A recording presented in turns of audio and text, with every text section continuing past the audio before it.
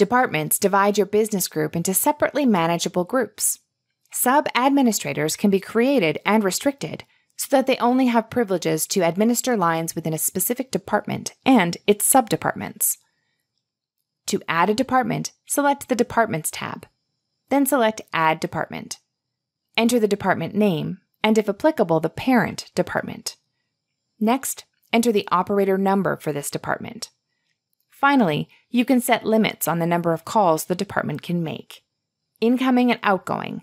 This limits the total number of calls into and out of the department or its subdepartments. Incoming. This limits the number of calls into this department or its subdepartments. Outgoing.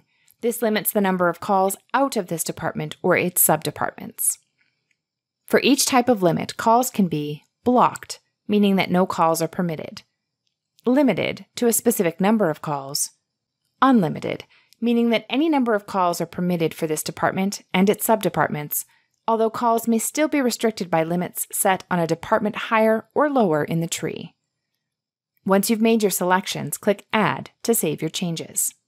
Lines, attendants, groups, phones, or shortcodes can all be placed into a department or in the top-level business group-wide department and moved between departments in the pages relating to each of those items.